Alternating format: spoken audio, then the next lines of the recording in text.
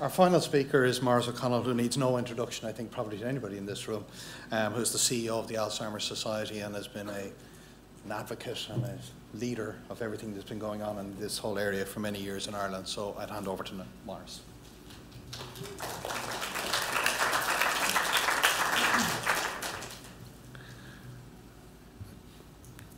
I suppose the Alzheimer Society of Ireland is 30 years old this year, and has, I suppose, gone through many and various forms of trying to represent both the carer and the person with dementia.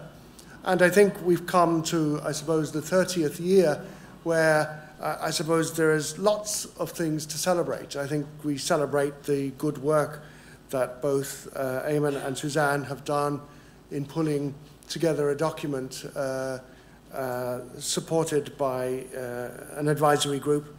I think there's been lots of good thinking going on across the country, and a lot of very practical, I suppose, interventions that have begun to make people sit up and think differently about how we respond to people with dementia and their carers. Over the last 2 years, we have had the privilege of working, I suppose, on a high level of trying to influence the political agenda in trying to make dementia a healthcare priority.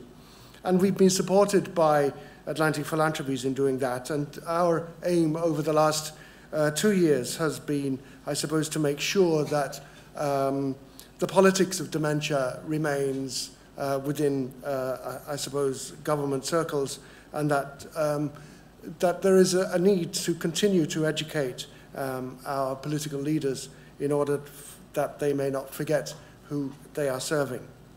I think the second element is that we embarked 2 years ago on a public awareness program in terms of trying to raise the awareness of earlier diagnosis and for people with dementia to feel more comfortable in approaching different services to talk about how they can be assisted in responding to what they need. And I think over the last 2 years there's been an increase, certainly in the services that we have provided.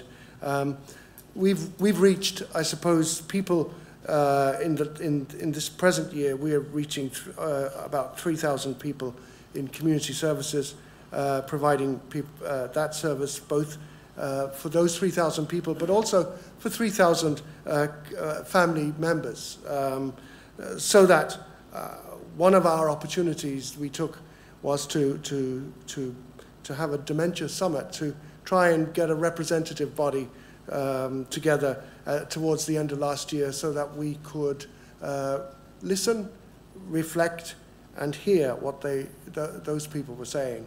And they're not saying anything too radically different to what we've heard today, except that we need to be listened to, that we need to be part of this process, that we need the tools to enable us to do that, so that if you're going to do any kind of consultation, you need to be aware of what we are saying. And I think that to us was something very significant and something that we need to continue to share among people that are going to enact, I suppose, and develop this strategy. And I suppose the most important part of this strategy isn't necessarily, because we all more or less agree what needs to go into this.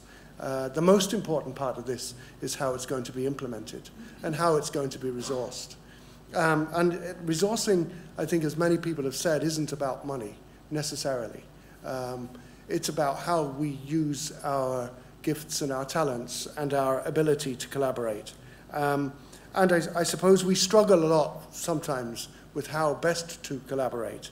And also, I think one of the most significant things that is happening, not just through Genio, but through other organizations that are working with the Alzheimer Society, like Older and Bolder, the Aging Well Network, that somehow we are normalizing, trying to normalize, bring into ordinary places the word dementia, the experience of dementia, the person with dementia, so that so that dementia now isn't the bailiwick of the Alzheimer's Society or the medical profession, but it is about the society in general. It's about making sure dementia is in the marketplace. That this, like disability, is a societal issue. It isn't my responsibility or ours, just in this room. And so, you know, it's really good for us to come together to talk to each other and to listen to what is best practice. But we have to take a missionary approach to this, that we can't go on talking to ourselves, that somehow we've got to get the message out there, that other networks, as has already been said, need to hear the message that normalizing dementia is going to liberate the person with dementia and is going to free the carer, not necessarily from the burden of that continuous, I suppose, journey through dementia, but they're going to be free enough to know that they've got supports. And there are little examples of that going on across the country. And I think we need to celebrate those. You know, Home from Home, whether it's the critical response unit in Dundalk or the Home from Home program in Leitrim that just takes over an ordinary house and invites people in. It's about the ordinary ways in which we can actually deal with this, what seems to be an enormous, complex issue. And we try to break it down in small bites in order for us to get our message across to both our politicians, to assist our policymakers, and to make sure that the person with dementia is very purposely focused at the centre of everything we do.